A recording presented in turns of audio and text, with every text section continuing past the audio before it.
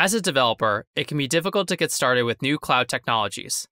Whether you're looking to deploy a web app, set up a new database, or run big data workloads, it's often challenging to find the right materials to help you get up and running. This is where Google Cloud Quickstarts come into play. Quickstarts are quick step-by-step tutorials that help you get started with new Google Cloud products. They typically cover basic use cases like how to make your first API call or deploy your first Hello World application. Quickstarts can cover several different ways of interacting with Google Cloud products.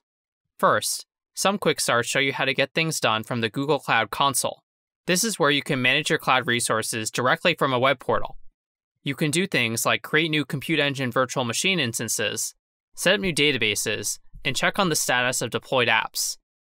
You can also create new projects, set up billing, and manage permissions. Second, there are Quickstarts that show you how to use Google Cloud command line tools like gcloud, gsutil, and BQ, all of which are part of the Google Cloud SDK. gcloud is a command line tool that allows you to do things like create Compute Engine virtual machine instances, deploy web apps to App Engine, and set up Google Kubernetes Engine clusters. gsutil is the command line tool that allows you to interact with cloud storage. You can do things like create new buckets, upload file objects, and download file objects. BQ is a command line tool for interacting with BigQuery, Google Cloud's enterprise data warehouse designed to help you ingest, store, analyze, and visualize big data. And finally, we have Quickstarts that show you how to interact with Google Cloud via code using our client libraries. These Quickstarts include instructions and sample code for programming languages like Python, Node.js, Go, Java, Ruby, PHP, C#, and C++. Let's take a look at an example Quickstart for the Cloud Vision API, which provides you insights about your images using the power of machine learning. First, there's the Before You Begin section, which shows you how to do common tasks before you use any product, such as setting up a new project, enabling billing, and managing authentication. Next, you'll learn how to install the Cloud Vision API client library for the programming language of your choice.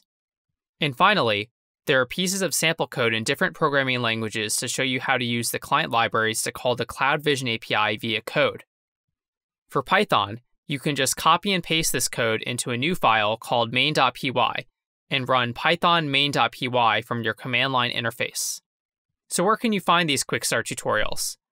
You can find our full collection of Quickstarts at cloud.google.com/docs/quickstarts. Quickstarts are easy to find in our product documentation. Here in the Cloud Vision API documentation, there's a section in the left navigation bar for Quickstart tutorials. And finally, we also have video versions of these Quickstarts where we walk you through how to get started with various Google Cloud products. Check out the links in the description below. And there you have it. Quickstarts are easy-to-use tutorials that show you step-by-step how to get started. Make sure to click the like button and subscribe to the channel for more getting started content.